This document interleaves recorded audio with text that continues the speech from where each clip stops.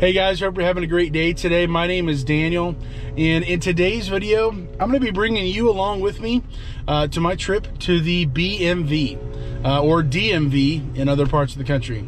Here in Indiana, we have the Bureau of Motor Vehicles, and I'm going to give them a whole bunch of money. And it's a weird deal, but I'm pretty excited about it, and it's been a long journey just to get to today. And so if nothing else, if nobody watches this, this is just documenting my journey with this whole situation. I have not talked about this situation here on the channel at all. It's been a long ordeal. It's been a long process. It's been very painful. It's been gut-wrenching. It's been discouraging. It's been scary. All of these things we're going to unpack here in just a little while. And yeah, I'm gonna hit the BMV, and I'll probably see you after I get out of the BMV, and we'll kind of catch up there. All right, so I just got out of the BMV with my paperwork. Here's the situation. Here's what's happened. Here's been my situation going on for the last roughly 6 and some change months. In December, late December, I bought a roll-off truck. I bought a roll-off truck with 2 dumpsters. Now, you might be thinking, Daniel, if you've been watching my channel at all, you haven't shown a roll-off truck or 2 dumpsters at all for 6+ months or ever on your channel. You'd be right. As soon as I bought the truck in, what was it, December like 11th or something, I immediately had issues with my RAM. I had bills that came up, the money that I had set aside to pay the taxes, to take care of everything, and also to get it operational and functional, because there were some issues. There still are issues right now with this truck and the dumpsters. All that money went away. I didn't have enough business to quickly recoup that and make it happen. And really up until late April, I didn't have the money to make it happen, to make it work. I already have enough debt personally and with the business. Some may say, otherwise of, my decision on this kind of thing, and I get that. I understand that. But me personally, where I was at, I did not want to take even more debt on when the future at that point was very uncertain of what I was going to be able to pay, even monthly. There was no guarantee of me getting a whole bunch of business since then. Me personally, I have gotten more in it. The business has grown. I've gotten more and more repeat business, new customers. Things are growing. Things are building even now. It's much higher than the last several months, last year especially. So I didn't get it registered. I didn't get it legal. I didn't get it anything. It has sat in a storage lot where I'm paying money to have it sit there. And I'm also paying insurance on it, because if somebody hits me in the parking lot, I'm not going to go down with the ship. It has been the largest, most pricey paperweight I've ever seen in my life. This situation has been just, picture this, for 6 months, because due to money and unforeseen circumstances, I got zapped. I got hit hard. And I didn't want to go even further into debt without guarantees of new customers and all these things happening. January, February. February was a horrible month for me. Barely able to pay the bills. And so there was just a lot of things in play. I got to tell you, it was very scary. I don't know who you are, what you're doing with your business or looking into business. But I got to tell you, man, the stakes have never been higher. And it's been scary. It's been sketchy. And so I didn't have the money till late April. I went to the BMV to try to get the paperwork. And due to me telling the truth and being honest, the whole situation it'd be a long story to go through. But essentially what happened was, the person who I bought this truck from, they didn't have it in their name. They have it in the business who owned it before. It was still in their name. They didn't pay taxes. They were trying to title jump. They had told me that they owned multiple businesses and everything else to verify that checked out. They owned multiple businesses. Everything else was legitimate. VIN number, everything was good. So I go to the BMV and they say, we can't process this because this person who you say you bought it from down in Texas doesn't actually own it technically. They didn't pay taxes. Somebody out in California owns it. So you either do a court order title and take them to court and do all these other things, or you send it back to them and hope they do the right thing, pay taxes, send back the title so that you can put it in your name and go forward.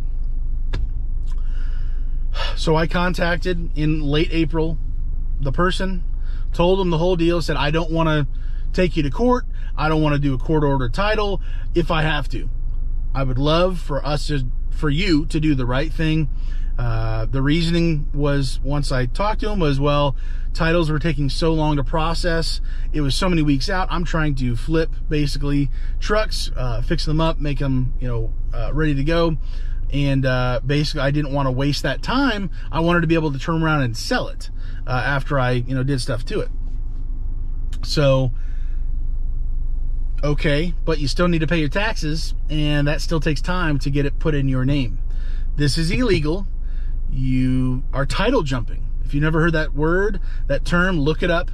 Be very cautious, be very watchful. He said he owned multiple businesses. That's true. I know that. It just didn't happen to be the one that was on the title. And that company happened to be in California, not in Texas. And I thought everything checked out on the actual title, on everything before. It did not. And that's a hard fail on me.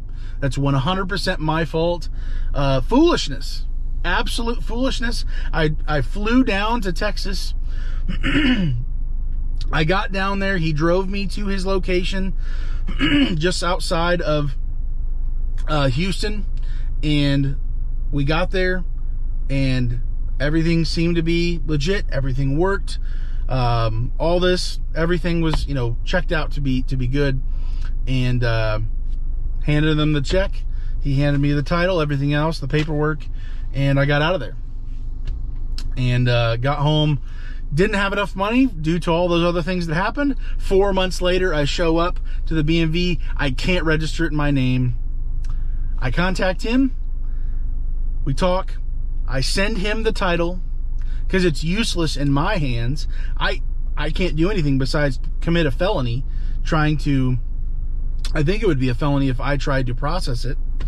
But basically, I sent it back to him because the only person that could do anything with it is him to make it right or to try to make it wrong. I don't know. I had all the court order documentation filled out and was ready to send that away, to go to the courthouse, to do everything I have to do if he did not follow through. So for weeks, it was 6, 7, 8 weeks. I think it was at the end of 8 weeks. We went back and forth on the phone, text messages.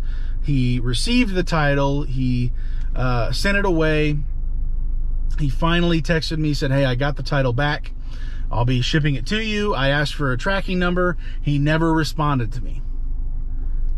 This past Friday, a short little FedEx driver pops up into my driveway as I'm sitting in my other truck, my Ram, idling, ready to leave, and a guy knocks and pulls out an envelope. And it said my name, my address, and it was, I believe it says it was from Texas.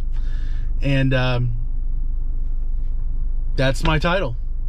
It was the title in his name, at his address, not in California.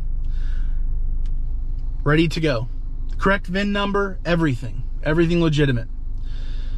So Friday, I go to the BMV. Again, I have the money to do it now. Business has been growing and growing. I went there. They said, well, it's an out-of-state truck. Do you have the truck here? I said, yes, I do. I drove it here. They said, great, we'll go out and check it. They sent the shortest woman working at the BMV out to, and they're all pretty kind of short, not to be whatever, but she goes out. It's a larger truck, larger than a 1-ton dually or anything. She can't see the VIN number on the truck. It's too high up. She says, she comes back in, she screams across the BMV, says, no go, and waves her arms like something was going on to the lady who's doing the checkout for me. And so he said, oh, nope, can't do it. You'll have to have a police officer do it. You'll have to go to the police station, pay $5, and then go home and call the police and say, please come check out this VIN number. Okay. Well, they're closed on Saturdays, and the BMV is open on Saturday. Monday, the police station is open on Monday, or available to do that type of thing on Monday, but the BMV is closed on Monday. Every Monday in Indiana. So they're not open till Tuesday. So yesterday, Monday, today's Tuesday, yesterday, Monday, I went to the police station. They said, well, where's it parked at this storage place? What's the address? Oh, that's outside of our area, our jurisdiction or whatever. You're going to have to go to the county. Okay. So I went to the county. This is like 4:30 now. I'm thinking, oh my word. Dude, are you going to miss it by a day? Like, this is such a stupid problem to have. I wasn't available till later in the afternoon. So I go to the sheriff's office for the county. I arrive. The door says 4:30. They're closed. It's after 4:30. It's like 4:41. I go to the door anyways. They've got a little buzzer. It's the jailhouse as well. I go there. They say, yeah, just come in. It'll be a while, but you can come in and sit down. They buzzed me in. Eventually, an officer came out and said, hey, where's the vehicle? I said, well, it's actually a couple blocks away, technically. Said, okay, I'll follow you. So he followed me over there, got to the storage place. He was able to jump up onto the tire and verify the VIN number, that it was accurate, and signed off on the vehicle inspection form. I took that, as well as the insurance, the new title, the bill of sale, my card, everything, to the BMV right now, and we got it. This has been a lot of my stupidity. This has been a lot of, so I don't even know what to say. It's been so stupid. It's been so frustrating. I don't know if I've actually cried about this, but it's been really, really rough. I'm not afraid to be real with you about stuff. This has been a nightmare. I've done it to myself largely, and then him trying to not pay taxes, to title jump. I believe it's a felony. I don't know about you, but I'm trying to run a legitimate, functioning, real business that is not cutting corners, that is not messing around. And if I find out that things are not legit how they're supposed to be, I want to make them legit. I am not messing around. I'm not trying to help somebody else cheat the government. Listen, I am not a guy who is pro big government trying to suck the life out of every small business owner, take every dollar we have. I'm not for it. But if you do legitimately owe taxes, sales tax on a vehicle, you need to pay it. I need to pay it. I just did. I had the money. I have not illegally driven this vehicle around I've had insurance the entire time it's been sitting there at my location, but I believe you need to pay what you need to pay. And I'm not going to cut corners in my business. I'm not going to sacrifice my integrity for a couple dumpster rentals here or there, to where I'm assuming eventually I'm going to get caught with not having a license plate, with not having proper documentation, all of that, not having a registration. I do now. I got the truck. A lot of footage is to come in the future here. I've got footage of arriving home and unloading the 2 dumpsters, and then quickly finding out what the seller had initially said, that there's some issues because of the type of roll-off system that it is. There's going to need to be some modifications done to this dumpster to get it operational. It's going to have to happen. So that's going to cost some money as well. I do believe I have more than enough money to take care of that as well as my daily operational expenses and everything going on. So that is to come. I should be getting a call back from a fabrication company nearby that they build their own dumpsters. They help, I mean, all sorts of different trucks and things out on the road. This is right up their alley. They are the people to go to. So I'm going to be going to them, paying, I think, roughly $2,000 to get everything safe, all the safety measures and everything in place, ready to go, tuned up to the degree that it needs to be. So that's to come. I didn't want to do that until I made sure everything was legitimate with this truck, the title, everything. That video is to come. I'm super excited to share with you the new truck, the 2 dumpsters that I've got with it. It's exciting, it's scary, it's finally here. That's all I can say, man. It's finally here. It's been such a long journey. Word to the wise, if you're buying a truck, if you're buying any type of equipment, make sure, not just assuming that, oh, I own multiple businesses, that the business name and information, make sure it actually matches on the title, his name, the storefront outside, wherever you buy it from, whatever that looks like. Make sure that it's actually matching. Everything seemed legit, and everything was legit with this guy. This dude took the title back. He's an honest guy after the fact, I guess. He didn't want to pay the taxes or wait, and was willing to cut corners there, but I sent him the title back. He paid the taxes for it. I think he said he's a dealer, through his dealer license, whatever, and put it in his name. All of that went through. He sent it back to me. He's an honest dude after the fact, as long as things are quicker. Things that weren't quick because my BMV was like, what? This doesn't match up. This is, you say you went to Texas, this is in California, blah, blah, blah, blah, blah.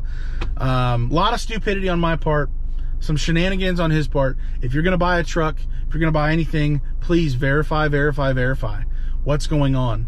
Don't be like me in this situation. I kind of was stumped because of the money that delayed everything, so I didn't even look at the title. I didn't look at any of that stuff after I got home because I couldn't. I immediately had issues, and all the money to go towards everything gone immediately. It was a rough several months. End of year, beginning of year, December, January, February. Things are looking up. I'm very grateful for it. This has been a long video, just kind of sharing my story, my situation. I'm legal now. I'm legit. Insurance, registration, temporary title, everything's coming in the mail. Getting back with the guy who's doing the fab work, that should be done. He said 2 to 3 days. We should be rolling in business with these 2 additional dumpsters to my 2 dump trailers. So 2 actual cans that I have added with the roll-off truck, cable system, not a hook lift, added to the mix. So I don't even know what to say. I could cry, dude. Like, it's just, I'm exhausted. I'm so excited. I'm just relieved. I'm hungry. I know that. I'm going to go get some food, but I will catch you guys later. Thank you for watching to the end. If you did, appreciate that. Subscribe, like, comment, let me know how much of an idiot I am. If this has happened to you, if anything like this, if you've ever seen that happen, this guy made the right choice. I didn't have to go through the court system, didn't have to do any of that garbage to fight and push through this whole thing, to go through legitly. I would just ask you, are you the type of business owner to cut corners? Are you wanting to make sure it's legit? For me, I stuck and I held to my ground. I was not willing to fold and try to just, he had mentioned, oh, just try to go to another BMV location or different person and just be like, yeah, I went to California. And I'm not willing to do that. There's no way in the world. So anyways, yeah, appreciate you. Have a great day. I'm excited. I'm pumped. I'm gonna go get some food and I'll catch you later. Have a good one, guys. God bless.